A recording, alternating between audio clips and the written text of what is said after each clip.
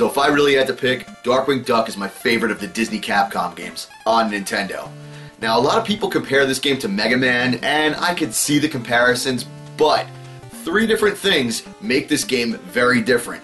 One is that you can't run while you're shooting. Two, you can use Darkwing Duck's cape to deflect shots. And three, the whole basis of the game, yeah, it's a side-scroller, but a lot of the platforming elements are not based on just jumping on platforms. It's rather hanging from platforms or hanging from hooks or anything else to traverse the level. So, while it is inspired by Mega Man, this game takes that and then makes it its own thing. And this is way up there on my list of games that I would absolutely recommend.